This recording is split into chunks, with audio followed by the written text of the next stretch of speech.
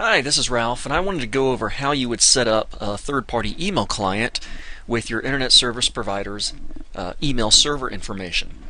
This would allow you to use some email client software, such as Windows Mail, Outlook, Outlook Express if you're using an old XP system, or Thunderbird. Thunderbird happens to be a very good email program, one of my favorites out there. So, this is an alternative to web-based mail. Installed email clients tend to give you a little bit of faster action and some little bit more robust features. So I stopped over at Ben Broadband's website. They're a local internet service provider, a pretty popular one, and I just wanted to show you some of the information you would need first in order to set up an email system. And in a little bit, I'm going to set up, I've got a Windows Vista machine here, and I've never set up Windows Mail live on it, so I'll set that up in just a moment. But you need some information about the email server in question. Particularly, you need its email server addresses, and there's generally going to be two. There's going to be an incoming server address, either POP or IMAP, and then there's going to be an outgoing SMTP. So I went to Ben Broadband, local internet service provider, and they really don't make this information easy to find. But I found that if I do a search for email server, it is one of the first options that comes up from their support FAQ. Yep, that's trying to print it. I don't want to print. Okay, the incoming server name should read exactly as follows: popserverbenbroadband.com, and the outgoing server should read as follows: smtpserver.benbroadband.com. Now, because of the popularity of web-based systems like Gmail and Yahoo and Hotmail, using an internet service provider's email system is probably not the most common, but it's an option for you. You can have a separate email account through your internet service provider usually. Now, they have a POP server, and the downside to POP is that it actually downloads the emails to your computer, taking them off the server. So if you have an email program at home and you download all of your emails from your internet service provider, you wouldn't be able to go to your work email and then check those emails out there. That's where IMAP is definitely an improvement. IMAP behaves a little bit more like your web-based email system, because IMAP leaves the messages on the server so you can access them from multiple computers. And that's really what I use for mine. I use Outlook at work. At home I use the email client that comes with my iPod Touch, or I use Thunderbird on one of my computers. And I use these different email clients because they're faster action. I also still have a Gmail account and a Yahoo Mail account. So this is the information you would need. Here's the incoming or POP server address, and they also have an outgoing SMTP server.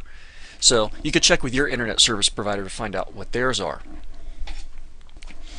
Now, I'm going to use the school's email system to test it out, since that's really what your assignment is most likely going to use, and I can run a live test and see what it looks like. So I'm going to jump over to the COCC's website, and I know that they have IMAP server information, so I'm just going to do a search for IMAP server. Here we go. COCC IMAP email client settings. Outlook Web Access is a web-based email system. You don't really need this server information for that. But this would be useful information if you wanted to set up Outlook, the actual full-fledged personal information management program, or Thunderbird, or Windows Mail, or something like that.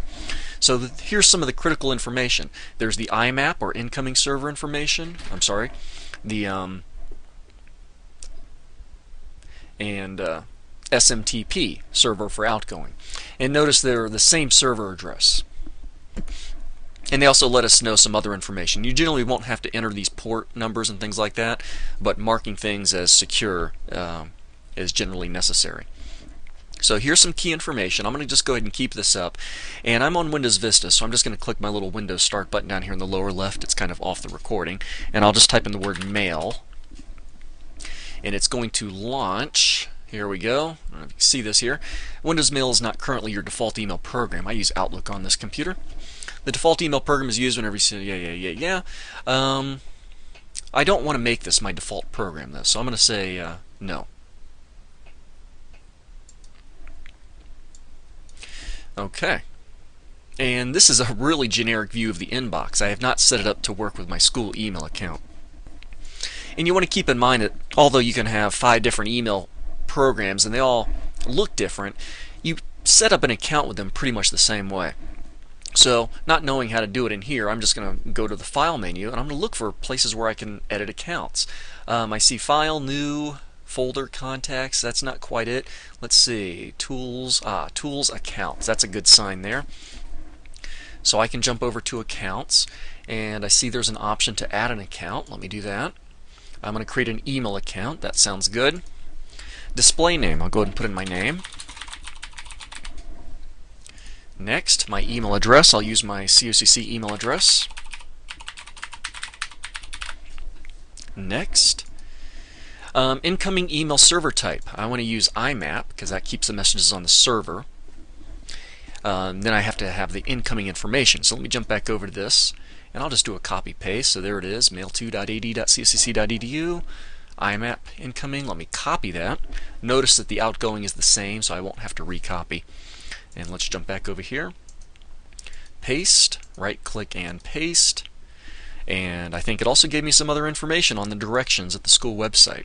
Outgoing does require authentication. So, outgoing server requires authentication. Let me check that. Next, email username. Okay, that's my email username. Let me put in my password.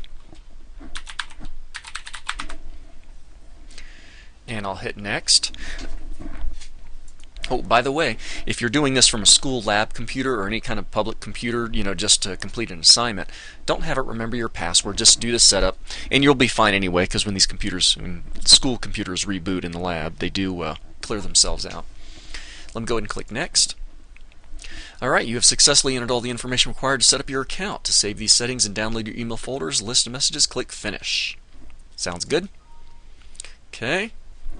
And let's see, I don't know if anything popped up underneath that, but basically it's letting me know that I now have an account here, Mail2, so there we go. Let me go ahead and close this.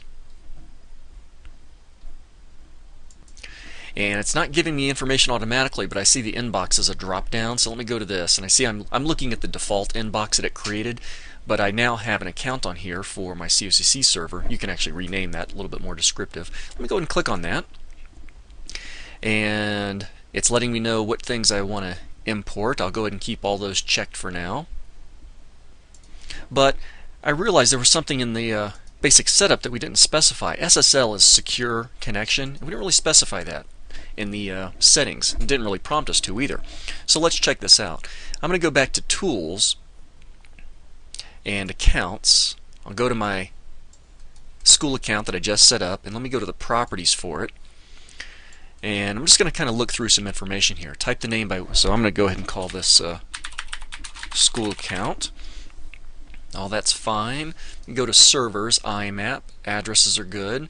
Here we go, log on using secure password authentication. That actually might be okay for now. Let's go ahead and click connection, security, advanced. Okay.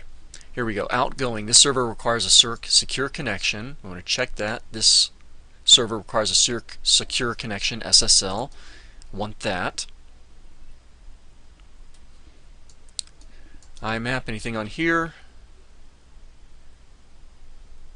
Alright, think we might be okay. Let me click OK and see how this works. Yes. Oh, that's a good sign. I have an inbox item on here now.